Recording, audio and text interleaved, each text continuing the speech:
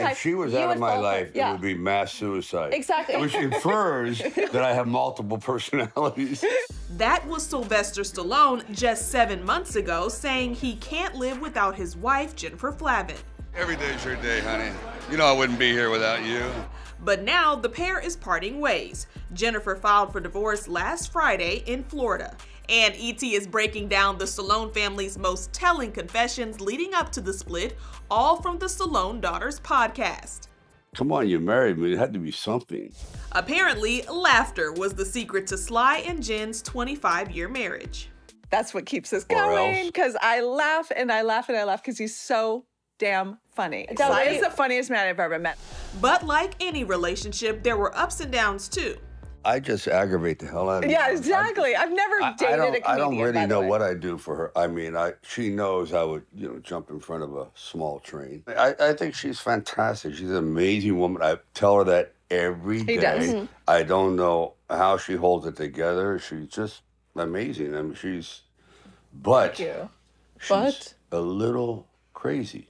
Coming from someone who's absolutely nuts, I guess. Well, that's what I mean. So a little bit, something had to rub off on you. And when I say crazy, crazy. Good crazy. Yeah, there's a difference. As opposed to like sanitarium nuts. Jennifer and Sylvester frequently opened up on Sophia and Sistine's Unwaxed podcast about everything from how they first met. I'm telling about our date, Sly. The first time you met Mom. I remember, honey. It was the best date ever. It's been downhill since then.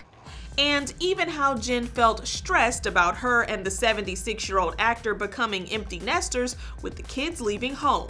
It's emotional stress, physical stress, mental stress. And your dad and I are going to be home alone.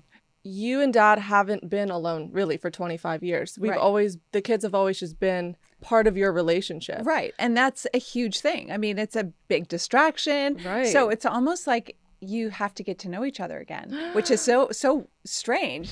Before news broke about Jen and Sly calling it quits, the 54-year-old mom posted this pic with her daughters captioned, "These girls are my priority. Nothing else matters, the four of us forever." Amid the divorce proceedings, there are already signs that things could get heated in court, as Jen claims the action star is hiding marital assets. According to court docs obtained by ET, the marriage between the parties is irretrievably broken. Happy relationship. That's a tough one. Marriage advice. Okay, marriage advice. Marriage is long, and you're not always going to be happy. Yeah. And also, sometimes fighting's good because you get out a lot of stuff that you've been holding in and you let it go. Meanwhile, Jennifer wants to keep her name and remain living in the family's Palm Beach home until the case is closed. It's important to stay together as a family. You can't spend too many weeks apart. As for Sylvester, he reacted to the split news via his rep, telling ET, quote, "I love my family. We are amicably and privately addressing these personal issues."